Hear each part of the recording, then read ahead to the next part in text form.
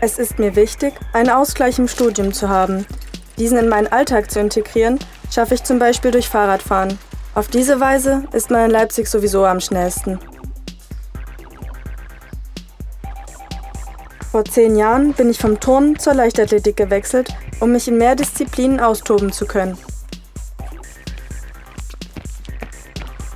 Beim Zehnkampf begeistern mich die verschiedenen Disziplinen. Man wird dadurch auf unterschiedlichste Weisen gefordert. Am liebsten sind mir dabei Hürdenlauf, Hochsprung und Stabhochsprung, weil man komplexe Bewegungsabläufe kombinieren muss. Ich achte außerdem sehr auf meine Ernährung. Selbst kochen ist für mich Standard. Gesunde und frische Zutaten gehören für mich deshalb immer dazu. Ich bin Sophie, studiere Bauingenieurwesen an der HTWK und bin eine Bewegungs-Fanatikerin. Und du so?